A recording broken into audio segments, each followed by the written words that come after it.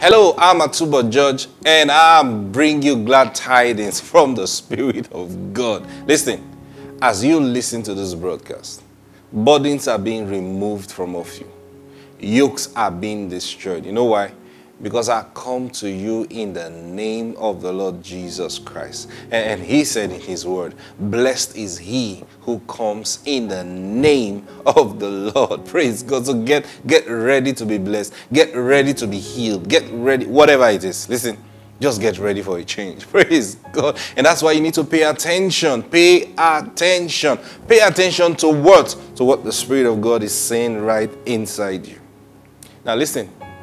You know, sometimes, like yesterday I was telling you the difference between Logos, Rhema, and explaining what the Word of God is. I said the Word of God is the word that is spoken to you. That is the Word of God.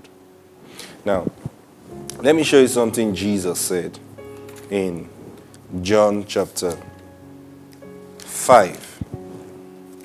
You need to see this. John chapter 5 and verse 39. Now look at what it says here. It says, you search the scriptures because in them you think you have eternal life. And these testify of me. Did you see that? Now watch. It says, and you are not willing to come to me that you may have life. What a thing to say. Now, who was Jesus referring to? He was talking to the Pharisees. You need to understand. So sometimes when you read scriptures, you need to know, okay, who said what? You know, like in literature in those days in secondary school, they say, who said what, to whom, and on what occasion? So when you read the scriptures, you ask yourself that same question. If not, you will not understand what he's talking about. You just think, oh, he's talking to me. Now, for example, for many years, many of us do, started from King James, version. Now, for many years, when we see the scripture, we felt the scripture is admonishing us to search the scriptures. Because King James said, search the scriptures, for in them you may find eternal life. That's what King James said. So when you read that from King James, you say, oh, he is saying we should search the scriptures. So you know what? Have you searched the scriptures? Have you searched the scriptures? Until... that's why the Spirit of God, I remember one day, I didn't hear this from anybody actually.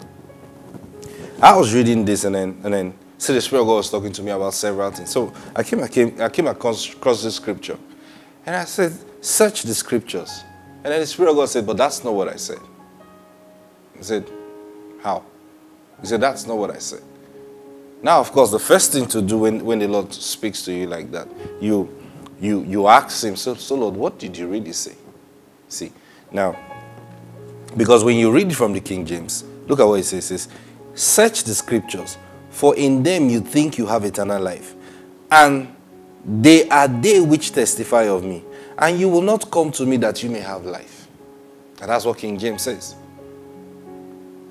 Now, so you read it, that's when, you see, when the Holy Spirit, now when you're just reading it, based on what you've heard before, you just say, oh, he's telling us, search the scriptures, see.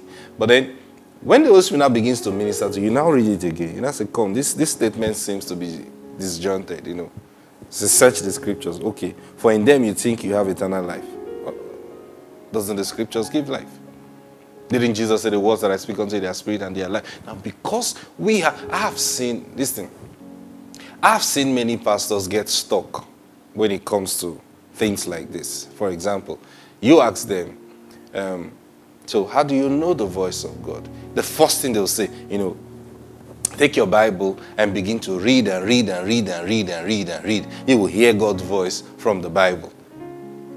You see, they are trying to play safe. You need to understand something here. The scriptures don't give life. No, they don't. It is the voice of God. Or let me put it this way. It is the word of God coming out of his mouth that gives life. That's why I tell you this. The Bible is a testimony, or is a compendium of testimonies of people who received the word of God, what they did with it, and how they ended up. It's a book of testimonies. All these stories are documented for us to know one thing: the word of God is real, and those that take advantage of the word of God, they end up good. That's what the scriptures is telling us. Now, after reading the scriptures and being happy, if you do not receive the word of God, you are still dumb, like someone who didn't even read the scriptures. It's even worse for you, because now you have several hope and expectation, but there is no power to bring anything to pass. It is the voice of God coming to you that brings the power that causes his word to come to pass. Now you see what's going on. Praise God. Hallelujah.